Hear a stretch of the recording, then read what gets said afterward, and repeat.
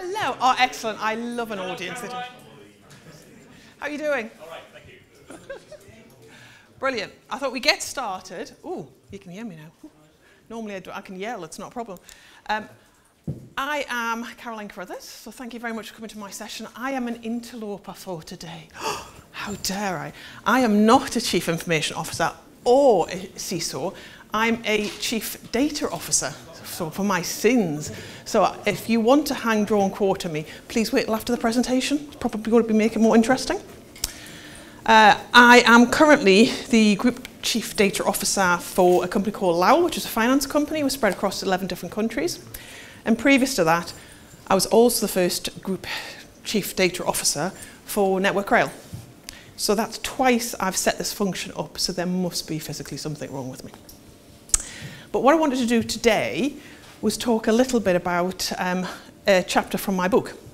I wrote this with a lovely, lovely person called Peter Jackson, and I always introduce him as my intelligent half.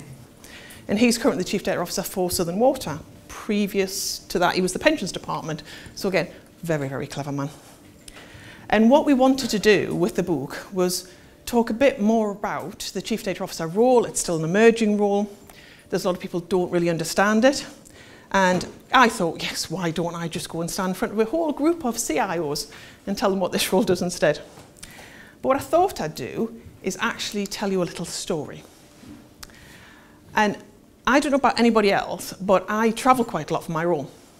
And as a result, I don't get the time that I would like to with my son. And as a slight aside here, my son is a 14-year-old boy, and I make it my mission in life to embarrass him. I'm pretty sure somewhere in my job description as a parent, it says embarrassed teenage son. So I always mention him in my presentations, and then I go home and tell him all the stories that I've told you about him, and he sits there with his head in his hands going, oh God, Mum. So if anybody ever meets him, feel free to tell him. But one of the things that we do as a little bit of a tradition with me and my son now is that on a Sunday, it's kind of our morning. So we do this thing where we keep our pyjamas on, we veg out in front of the TV, we eat croissants, we drink orange juice or whole Bucks Fizz, depending on the type of week I've had, and we watch the worst TV programmes that we can find on the TV. It's just our thing now. I have put that poor boy through Say Yes to the Dress, Chocky Wocky Doodah, Judge Judy. Anybody else watch Judge Judy? Oh, come on, it's great, isn't it? But the one particular one that we watched that really hit a note for me was we were watching a programme about hoarding. So if anybody's seen this programme or hasn't seen this programme, what it is there is a very, very real disorder where people are compelled to hoard. And they're living in houses that I can't call homes anymore because they're not homes. They are crammed so full of stuff that they're not actually usable. They have teeny weeny little paths through different rooms, but they can't use the room anymore.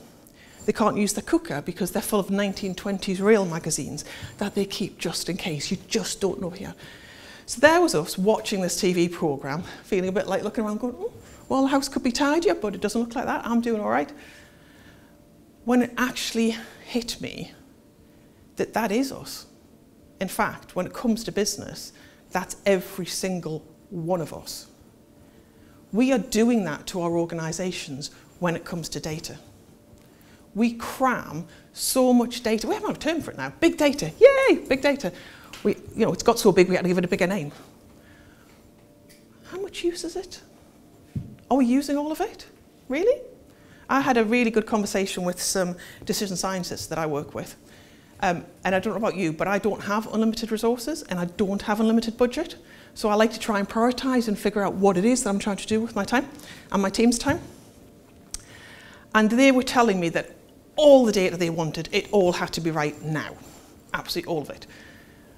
And we had the discussion and the argument, and I'm sure it's a similar kind of discussion that you've all had with different parts of your business because they want everything now. And they want it all right and they want all of it. When I kept trying to get them to focus on, but what do you want first? Everything. But there must be part of it that's more important. No, it's all important. When we did some analysis, we actually figured out that of all the data they had available to them, they were using less than 5%. They hadn't touched the other 95% in about 3 years. So, do I use my very limited resources to drive the quality of that 5% up really high, or do I use the same very limited resources to make barely a dent in the quality right across the organisation? I'm not going to hand out prizes for guessing which way I went with that one. So that's what the hoarding principle's about. It's about the fact that actually we are doing this to our organisations. We are making our organisations unusable. We can't make decisions because we don't have access to the data. We know that we're replicating processes. We know that we're repeating things because we can't find where it was done before. But, it's okay because IT solves it, don't you? You all solve this problem for the whole organisation, right? No? Come on, a little bit of feedback would be good. Yeah. Yes, no, good, excellent. Okay, so that's the thing.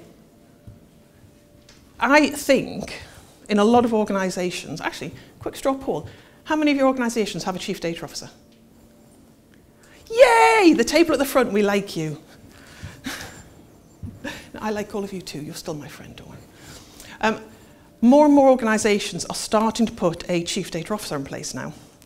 The reason being that as CIOs, and I have been a CIO before, and a chief technology officer, so I have an awful lot of sympathy for what you have to go through in your roles.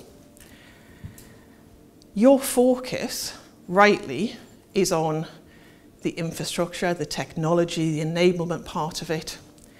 Your role tends not to have the time to focus on the data. So that's my role. I'm the data cheerleader for the organisation. And I often use the analogy about the bucket and the water. So I see, and I'm happy to have this argument with anybody in the room because that always makes an interesting debate. I see your role very much as you make sure that it's the right size bucket in the right place and it's safe and it doesn't have holes in it. And I look after the fluid in the bucket. So I make sure the fluid comes from the right place and goes to the right place and it's the right fluid. If it's water or gin or whatever else you need on Friday night, that's my job. And actually, it's a partnership role. I couldn't do my job without the CIO. And in the organisations that I'm working with now, they feel quite strongly that they couldn't do their job without me. It's a balance. And in a lot of organisations, that's what we're seeking to do. We're seeking to achieve that balance so that you can devote your time and energy and effort into what you should be looking after, and then we can pop each other up where we need to with the organisation. Does that make sense? Do the people who've got a chief data officer, is that the kind of way it works within your organisations? There's a few notes just for anybody who couldn't see. Okay. But to go back to the hoarding principle for a second, there is a very well recognised therapy to deal with people who have hoarding problems. It's called cognitive behavioural therapy. So I am literally suggesting as organisations we all need therapy. All of us. In fact, to be fair, there's quite a lot of people I know I really do think need therapy. Oh, no? That is a really short presentation. We're missing, you know what, we'll go back to that one. I think we deleted the wrong slide. It's my fault. Okay, so to actually use the different aspects of cognitive behavioural, pardon me, cognitive behaviour therapy, thank you very much. It's the Geordie accent, it doesn't work well in presentations sometimes. To use the different aspects, we can actually do these step by step within our organisations. And it gives us a framework to start and tackle some of the hoarding that we know is happening. I mean, does that resonate with anybody? Does anybody else think that they handle, does anybody in the room think that you store just the right data to do your job? Do you think maybe that we have lots of people who are compelled to just keep it just in case? I've worked for organisations that literally have never deleted anything. Since it's the, within these four walls, Network Rail only started deleting emails about 4 years ago. Now, they've had emails for slightly longer than 4 years. And you can imagine the storage that that was taking up. There wasn't much useful we found in anything. And as a result, it was just clogging everything up. Now, I know that we talk about the cost of data being how many petabytes of storage it costs us. That isn't the cost of the data that you're storing. The cost of your data is every single time you have to repeat a process because it wasn't accessible. Every single time you have definite disparate heroes across your organisation, all desperately trying to do the right thing, and they are trying to do the right thing, but they're not working in conjunction with each other, you are wasting effort. Every single time that you make a poor decision because the data that you need wasn't available to you, that is the cost of your data, not how much storage. Because we fall into that trap for such a long time. We fall into the trap of, well, data storage is cheap, we don't have to worry about it, we'll just keep bugging more and more on. We've actually got to the point now where not only can we not see the wood for the trees, we don't value the wood. And if we don't start and actually think about the data with purpose, what is its value? Why are we keeping it? And I'm really sorry, but just in case, I don't think cuts the mustard. It doesn't help anybody. I recently listened to a fantastic presentation. I really wish I could remember the gentleman's name who I spoke, because I cannot take credit for this. But he showed me a picture of a Stasi report that was written about a dinner party that he was at during the Cold War. He then showed me a picture of his daughter's Facebook entry, and there was more information on his daughter's Facebook entry than there was on a Secret Service report. I find that incredibly fascinating. This is what we're getting to with data now. And we're so free and easy, and it's out there, but does my company server really need to keep pictures of your dinner? It's probably not going to be the thing that you have to worry about most. So trying to figure out why we're compelled to hoard, why do we keep it? And these are some of the reasons that we're going through now. These are some of the ideas that we need to start and challenge the business about, going, do you really, really need it? It's like the conversation I had with my decision scientists. 95% of that data they didn't use, 95%. Now, granted, when it comes to decision scientists, I actually think I give them a heart attack every time I talk about deleting things. They get very, very worried when I talk about this kind of stuff. But genuinely, how much of that is really, really useful to them? Of the 95% they've never touched, we're now starting a program of deleting some of it, but there's a lot of quick wins. About 30% of that data is no-brainers for deleting. Absolute, totally no-brainers. It's repetitive, it's different versions of the truth, it's not reliable, there's no quality to it, so why are we keeping it? So it's those kind of questions that we need to tackle with the business and with different areas of the business and help them put a mirror up to them and go, why? Why are we doing this? The next step is basically it's about prioritization. Now, again, putting myself back in your shoes, wouldn't it be really, really nice if the business came to you and went, I want all of this, but this is the bit I really need now, and I can wait for all of that. How often do you have that conversation? Because normally they come with, I want all of this. Helping them learn how to prioritize and come back to the data, which bits are you actually using? Looking at the data lineage, where does it come from? What are they doing with it? Understanding the whole value of the data into information for your organisation can be a complete game changer. There's obviously a very risk-averse side of it. I have to mention GDPR. I'm really sorry, I'm a data person. I do apologise. If you're like me, I am sick to death of the emails that I'm getting about it and will be really, really happy when they stop. But there is a very risk-averse side to looking after your data. On the other side, there's an amazing value add as well that we can achieve if we get the balance right. But only through prioritising it will we be able to understand where we should be spending our limited time and limited resources. And the whole idea of working hand-holding the business. So the point 3 where it talks about decision-making skills, it really is about learning to help the business do this for themselves. When it comes to data, I don't think you're accountable for it. To be perfectly frank, when it comes to data, I don't think I am accountable for it. What I'm accountable for is improving the data literacy of an organisation. I'm accountable for helping the business understand their role when it comes to data and how actually the finance director really does have to pay attention to the finance data. He's responsible for the quality of it. I put the mechanisms in place to help him understand it and make those kind of decisions. Point number 4 on the list, when it talks about professional organiser, there are many, many, many, many different tools and companies that are out there to help us with this. It's a very specialist area. Having a small business as usual team, I'm not a big advocate for big offices of the Chief Data Officer. I don't think it works. It is a transformation program you take an organisation through, and then you leave a small business as usual function in place, depending on the size of your organisation, 4 or 5 more roles. But it's that transformation hurdle that you need to get over, and it's that bit that you probably don't want to skill yourself up with 50 people just working on this. There's plenty of people that can help with that. Number 5, I always leave in, because I'm a big fan of being kind to ourselves.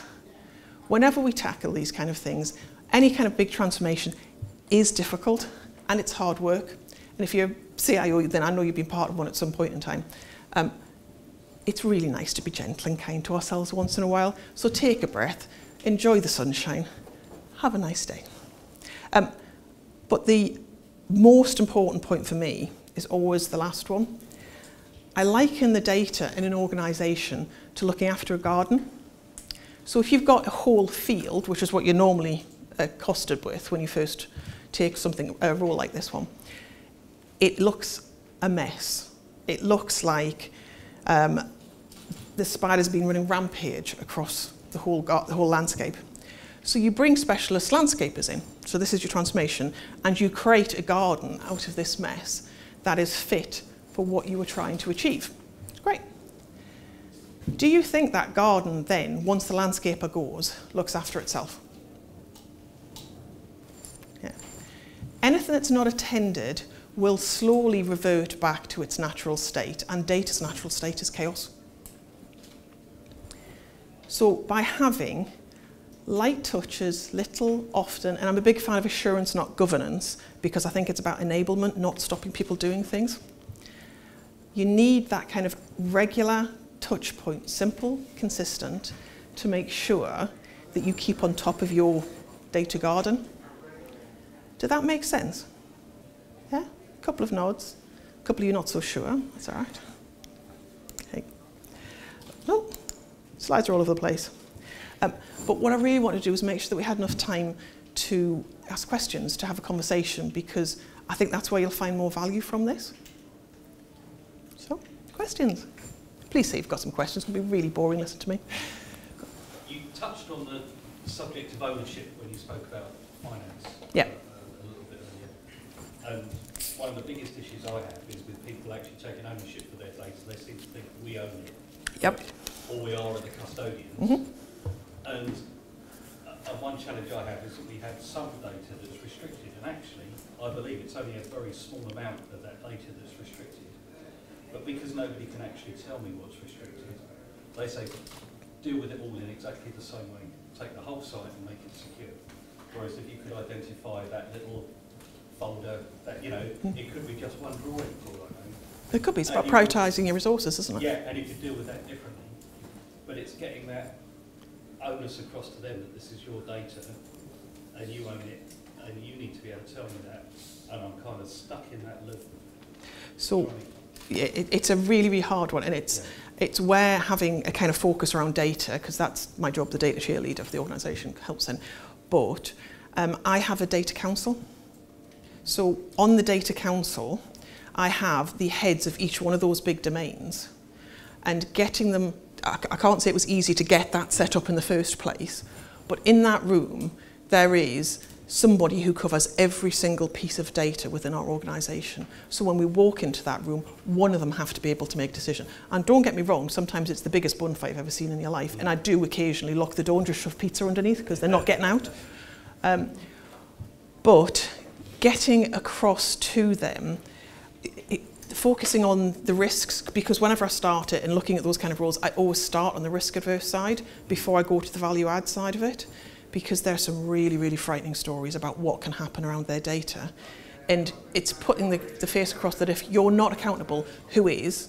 Because either you're accountable for giving me a decision, or you're accountable for telling me who it is that I have to go and talk to, and keep putting them on the spot. It's not a comfortable place to be, which is normally why I get shoved in to do it.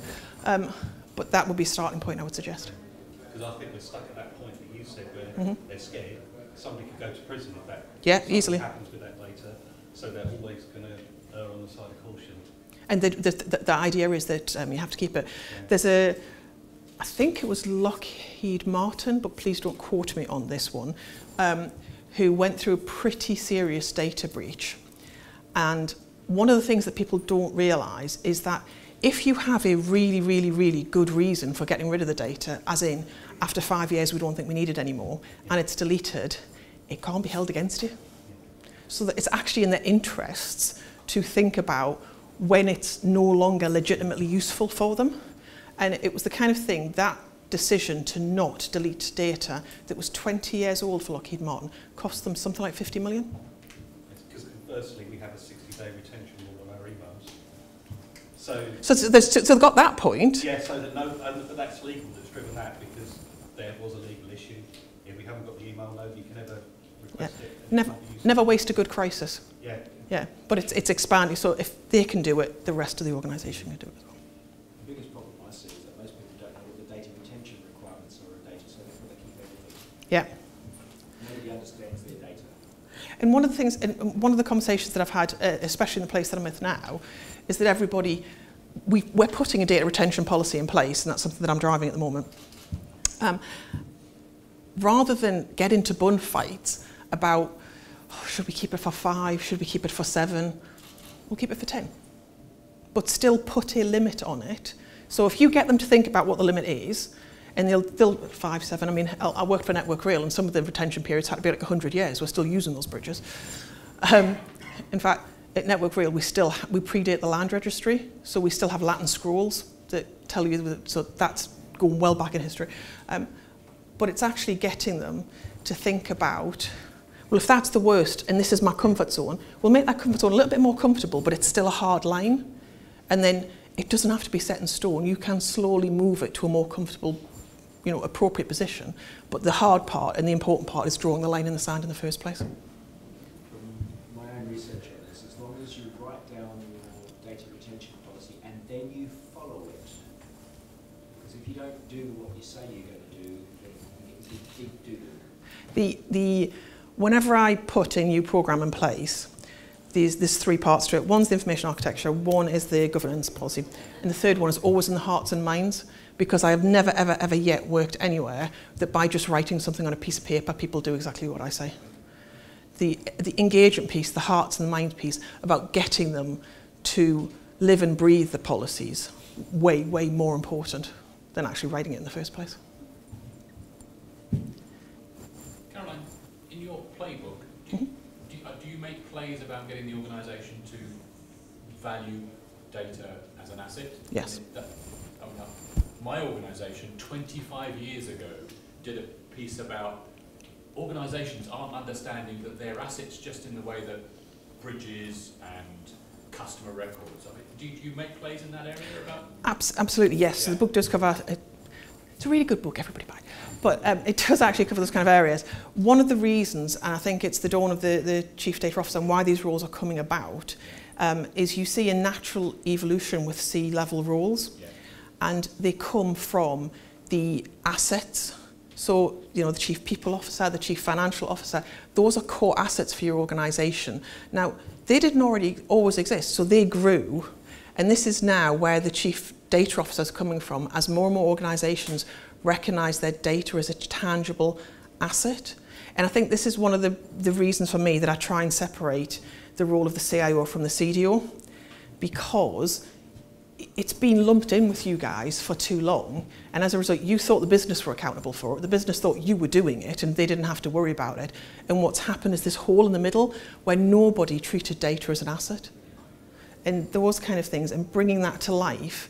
I'm a storyteller at heart, that's what I do. I go into the board and I explain to them where the value of their data comes from, where the risk comes from, and trying to achieve that balance in the middle ground, because I don't really want to terrify them too much, otherwise they'll just all go home. Talk about information architecture. Completely with you 100% on that. But Thank I'm you. really interested in about your approach to trying to get people to define what their information is. Yeah, slowly, it's a bloody nightmare. Sorry, shouldn't swear. There are certain tools that can help you. So you never put a blank piece of paper up in front of the business. Never, ever, ever. Because if you do, they'll just be like, you always give them something to look at.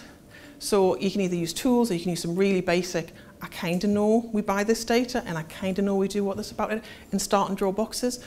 I prefer a collaborative, workshop-y type environment, and then just constantly hone. I think this was touched upon in one of the sessions earlier on, but for me, perfection is a disease, and it's a disease that we all suffer from, and it's one that frustrates the living bejesus out of me because it's an excuse for us not to do anything. So I always work on the whole 80-20 rule about, I'll try and get it right-ish, and then we can just constantly hone and make it better and better and better. Is that, I can't see what's saying. Oh, 2 minutes. I didn't realise I talked that long. Another question? Or would you just like 2 minutes back? One more quick. I've got one more, yeah. I've been a practitioner of data analysis for quite some time now. I went through this exercise on my own hard drive because I got fed up with folders called old, which contained folders called old in every Yeah, or personal and personal and personal, but yeah. And when I did the actual analysis, which took a hell of a long time, I only found there's only a handful of files which I actually really cared about, stuff which I had the original context that I had written. Everything else I put in a folder called resource, which is stuff I've accumulated from everybody else. Or useful folder at the bottom. Could be useful sometime, yeah. Yeah. And if I lost that, I just get it again. But the original content, my core files, were tiny, absolutely tiny. It was quite horrifying that I only had like 30 files. But that's a perfect example. It's a wonderful example. Because if your personal computer is like that, can you imagine what your company store is like? At Network Rail, I did a really cheeky exercise to get my point across because I was having a really catch-22 type situation about deleting the data in Network Rail, where I told everybody I was deleting it, and they didn't believe me. So I pretended to delete it, which was basically I shoved it into a data store, and they couldn't see it, so they thought it was deleted. Out of 45,000 employees, 2 shouted at me. And that was for a really small subset pocket of what I'd hidden. And going back to the board with that experiment was a real stark signal to them about, oh, we maybe need to take this seriously. Do you want one quick question, and then we can? It was a personal one in the sense that, do you see yourself moving through this role to something else? I mean, next step for you? To be honest, I really, really like being a Chief Data Officer. Yeah. So currently, I am just happy doing this role, and I think that it's evolving so fast, and there's so many different dynamics coming that for now I'm really happy here. Thank you. Brilliant. Thank you all very much. Really, really appreciate it.